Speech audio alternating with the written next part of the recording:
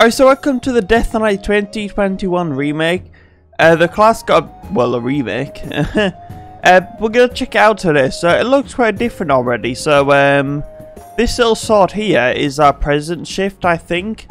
So right now it's on damage over time, and I think this is healing. Yeah, shifted to healing presence.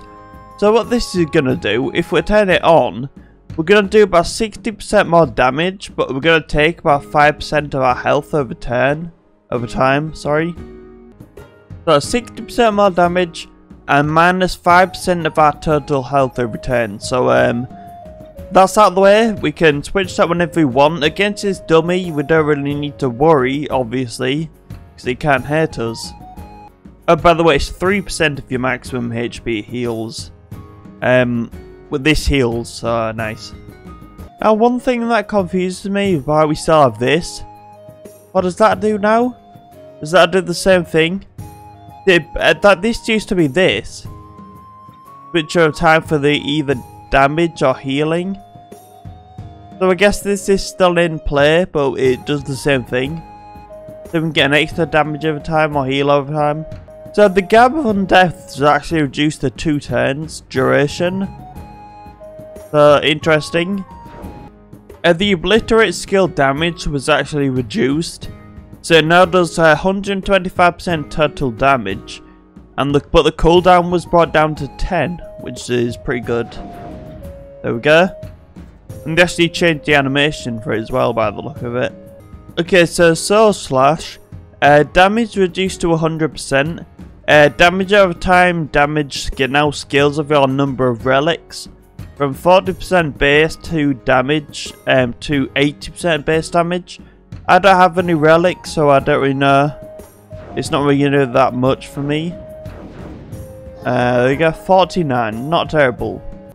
So Blood Tap, which is the attack that heals us, now requires a hit to heal, so we can't miss the attack or block it or anything. Amount healed increases your number of relics from 8% to 12% with relics. Let's try this. Nice. It's funny because it damaged us and then healed us, so it didn't really do too much. Okay, so the necrotic shift is actually a little bit different.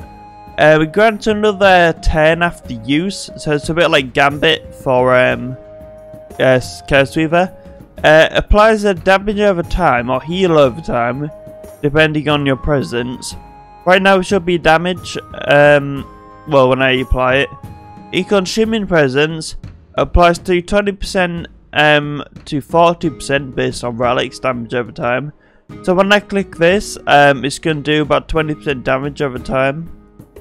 In healing presence applies a 3% to 5% heal, depending on your relics.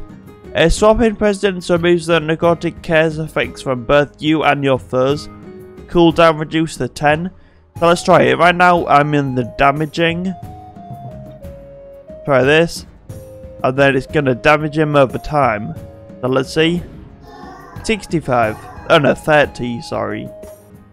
Okay, so Inspire Weakness. This used to be one of the buffing attacks. But it now does 100% damage attack. And all and crit reduction now increases based on your number of relics. From minus 50 to minus 30 to minus 50, sorry. So let's try this. Okay, and we get, it doesn't really, oh yeah, there you go. So we have all this here. Minus 50 to all, so we're going to do 50% more damage when we use that, which is really good. And minus 50 to crit. Wait, why is it minus 50? Do I have relics? What are relics? I don't understand. I think I'm stupid. But either way, that is really good. Okay, so Unholy Will. No longer attempts a stun or damage over time. The skill now increases your all and health resistance by 20 for 2 turns. The amount increases based on your number of relics from 20 to 60. We'll try this. And then I get 60 to all and health, which is really good. Okay, so Dark Right actually costs no mana now, which is pretty cool. And no longer applies the damage every time or heals. Now does an attack with base damage of 100%. This skill now allows you to sacrifice 25% of your HP to grant 20 boost and bonus for 5 turns. This cannot kill you. The amount increases based on your number of relics from 20 to 40. Cooldown reduced to 7 turns. Okay, we got some major damage stacking up now. So we have 40 boost and 40 bonus for all that HP. What we are going to do now though, because our health has gone down, we are going to switch to a healing presence. Okay, so Strength Reap, another one of our buff attacks. Base damage increased to 100%. Now must hit to activate. So you can't miss or the attack can't be blocked. This deals 20 boost and 20 bonus from your target, so it takes that away from the enemy and gives it to us, kinda like it always used to do. Applies 20 boost and 20 bonus to yourself, that's what it says.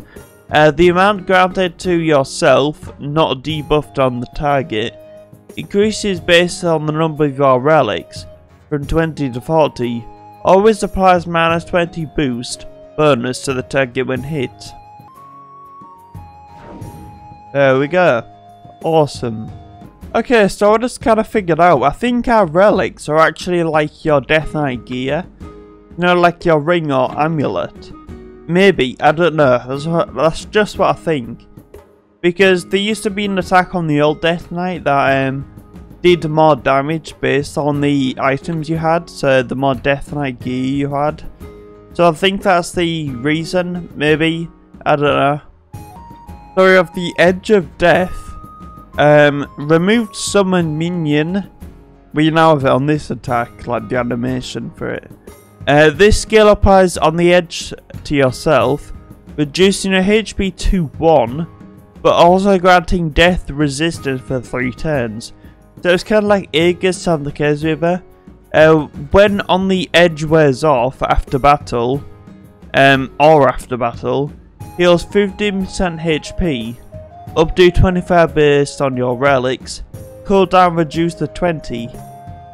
We've got 1 HP, and then when it runs out we'll get 15% more. There you go, 25% actually, sorry. Okay, so Curse Strike, every DeathKnight item increases damage. Base damage increased to 115%. Every DeathKnight relic increases its boost by 10%. Cooldown reduced to 2, quite nice. DeathKnight relic boost is now additive instead of multiplication, whatever it says. There we go. Okay, so Dreadblade. Base damage reduced to 175%. Damage is increased by 1% every 1% of our missing HP. Damage boost is now additive. So we get damage based on our missing health. And then Unholy Shadow, cooldown reduced to 1, no longer evil locked. Okay, so Unholy Shadow is our multi-attack. There we go. Okay, so every ability after that is basically the same.